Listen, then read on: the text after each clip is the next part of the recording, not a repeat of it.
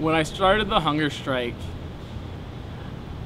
I really thought it was going to be a tremendous success where I could really push visibility and dialogue around Right to Dream 2 to a place where by the time I was finished, the city would stop finding Right to Dream 2, and the city would definitely work closely with Right to Dream 2 as a model for how we can get people off the streets and into a safe environment.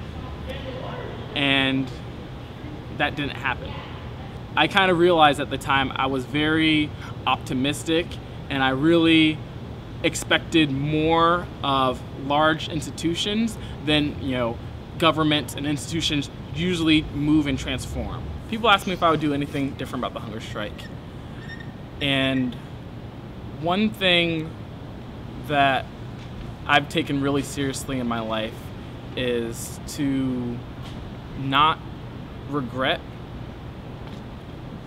places where you've really developed who you are. And it's really hard for me to look back and to think about how I could do something different, because it really was a part of my learning journey. It was really a part of making me who I am today.